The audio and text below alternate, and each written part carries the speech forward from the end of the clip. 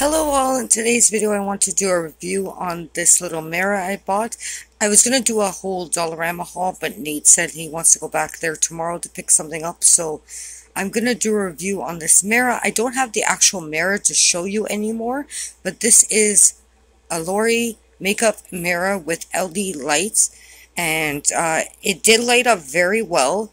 I will give it that. I don't know if I got a defaulted one, but almost 5 minutes into having the batteries in it, it got very hot and the plastic at the back started warping, so I immediately threw it out because I didn't want it to, catch fire. I don't know if it was a wiring issue, but this item was $4 at Dollarama, and I won't be repurchasing it just because I don't think it's I don't know, like I said, it could have been a defaulted one that I had bought in.